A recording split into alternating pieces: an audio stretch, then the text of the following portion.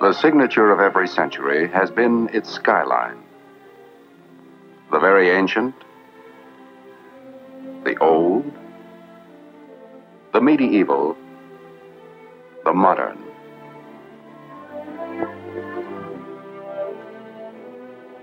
Imprints of man's never-ending path of progress, silhouetted against the ageless canvas of the sky. Our day, our times, our signature, our skyline. Metal fingers beckoning to the invisible, calling to sound the ear cannot hear, and sight beyond the range of the unaided eye. Our era, the era of television. The dream of television had persisted for centuries. The human eye is a miraculous instrument, perceptive, sensitive, forever tuned to the pulsating wavelengths of light. Yet the eye is hemmed in by horizons.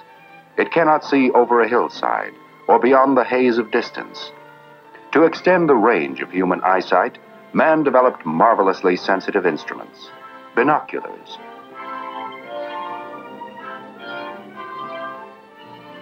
Giant telescopes to probe the furthest span of space.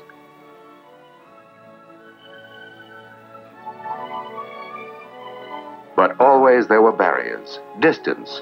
Could man fling pictures to the sky and gather them in at a distant point? It was a provoking challenge. And nowhere did the challenge provoke more unending experiment and research than at RCA. As far back as the 1920s, two men took up this challenge. They shared the irresistible dream of television. David Sarnoff, chairman of the board of RCA. Dr. Vladimir Zworykin, honorary vice president and technical consultant of RCA. Dr. Zworykin, every now and then I like to put the calendar back and remember another important occasion when you came to my office. You were a good salesman, and I was a good dreamer. We talked about broadcasting moving images by electronics. And I remember that I asked you what it would cost to develop an all-electronic television system. Do you recall your estimate? Of course I remember. I asked something like $100,000. Your estimate missed by quite a bit. It cost RCA more than $50 million to create, develop, and introduce America's first all-electronic television system. And since that time, as you know, RCA has spent another $70 million to pioneer and develop the compatible color television system. But how well that money was spent. We succeeded in extending human sight far beyond the horizon. Yes. This is wonderful thing about television. The extension of our sight. You are better acquainted with this progress, General, than anyone, because of your participation and leadership in so many phases of television development. It was nearly 30 years ago that I came to your office with that tube, the first eye of television. Yes, I well remember it. Nearly 30 years ago. And what a great invention this tube has become. It certainly has fulfilled its destiny. Well, General, this is the grandfather of the pickup tube. Do you want to see the newest grandchild? Well, I'm all for grandchildren. Let's have a look at it. Well, here it is.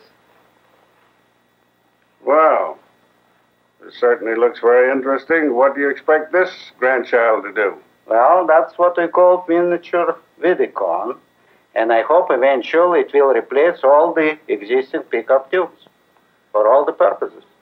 Well, that's very interesting and certainly very promising, because what we need to do is to reduce the size and the cost of these components so that television, color television, both at the transmitting and the receiving end, may be within the reach of everyone. That is my hope. The turning point came in 1923 when Dr. Zworykin invented the iconoscope. This tube, after years of further development, became the image orthicon, the electronic eye of the modern television camera.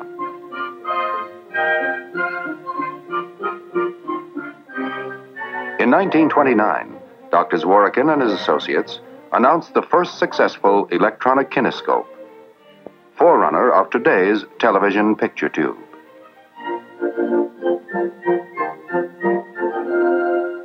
The circuit was complete. All electronic television was achieved. It worked. How? The lens of the television camera acts like the iris of the human eye. It gathers in the light rays and focuses them on a mosaic of light-sensitive material that is built into the picture tube. The light-sensitive material converts the light into electrical impulses, a reaction varying with the strength of the light.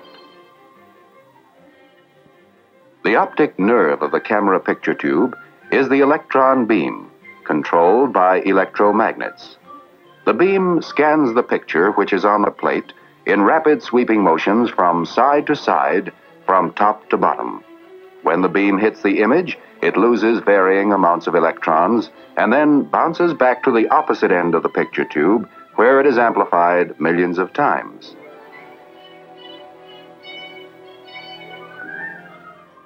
It is led off to the transmitter in the form of electric current.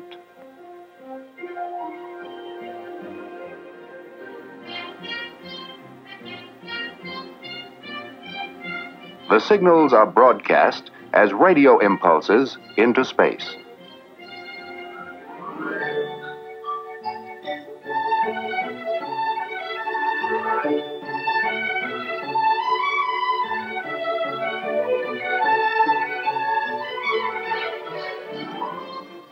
Part of the receiving set is the kinescope. Here, the action is reversed. The stream of electrons, synchronized perfectly with those of the camera tube, literally paints the picture information on a chemically treated screen line by line. The glow is bright when the beam is strong, less bright when it is weak. Thus, the picture is reassembled. 1931. Atop the Empire State Building, the National Broadcasting Company, a service of RCA, erected the transmitting antenna for experimental television station W2XBS.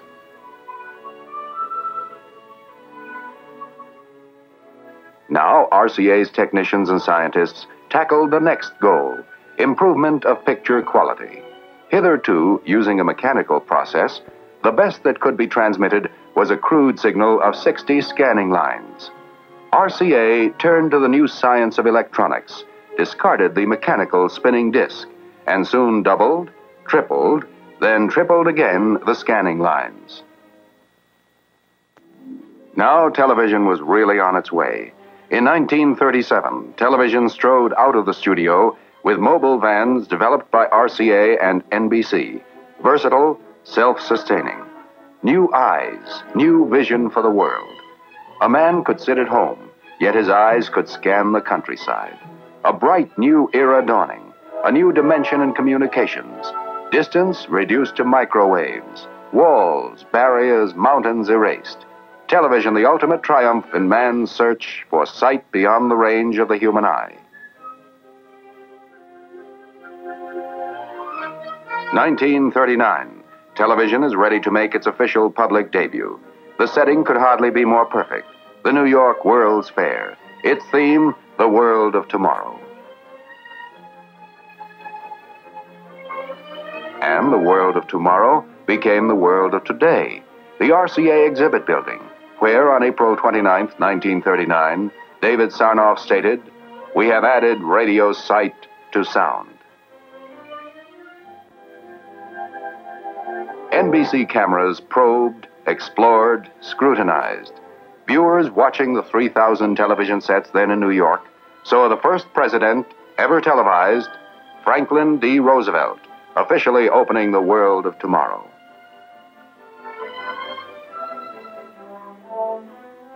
Via television, the viewers toured with the King and Queen of England through Pavilion and Midway. Day by day, television produced new adventures, new vistas, new excitement, new thrills. NBC presented the first baseball game ever televised, August 1939. 1940, the nerve-tingling drama of a national political convention, the first ever televised. Philadelphia and New York were knit together by the electronic miracle of television. Radio relays, pioneered by RCA, and the telephone company coaxial cables, wiped out the horizon as the far limit of telecasting. Still in the trial and error stage, television began studying its own future as a tremendous new medium of entertainment. The first programs were simple, unpretentious, proving grounds for technicians, cameramen, directors, writers, and performers. Slowly, the know-how was gained. Bit by bit, creative imagination began to give form and substance to the new art form called television.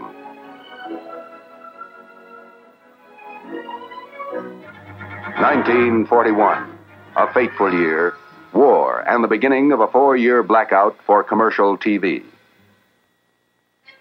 And television enlisted for the duration. Research went forward at war tempo. At RCA's David Sarnoff Research Center, Princeton, New Jersey, 24-hour shifts explored every corner of the new world of electronics.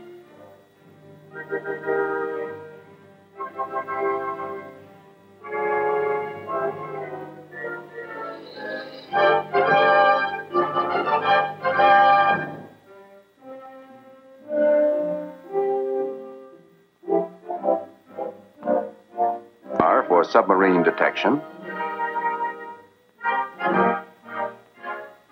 the sniper scope that made it possible to see a target in darkness.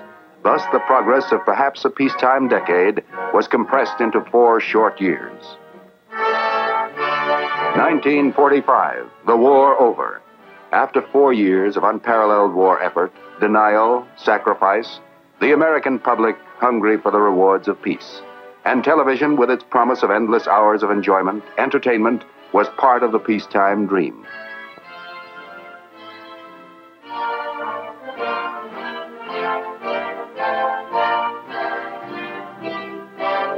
RCA, although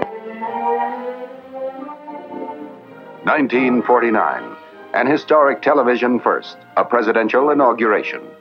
As Harry Truman took the oath, the event was a dynamic industry employing more than 1 million. Television, an unparalleled blending of science and art, invention and engineering, private incentive and public service. By television, American business has found a most effective advertising medium.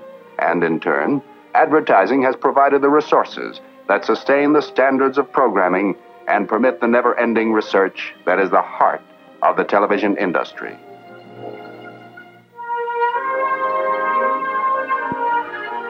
Television servicing alone has become a major industry, employing nearly 100,000 people.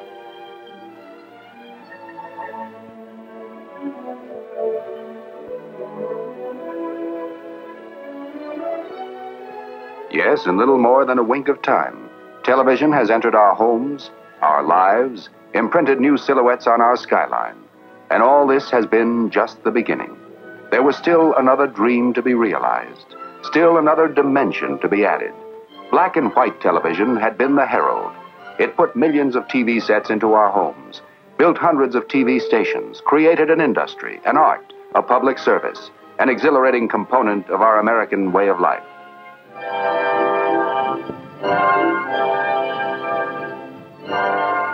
It provided the foundation for the next giant step forward.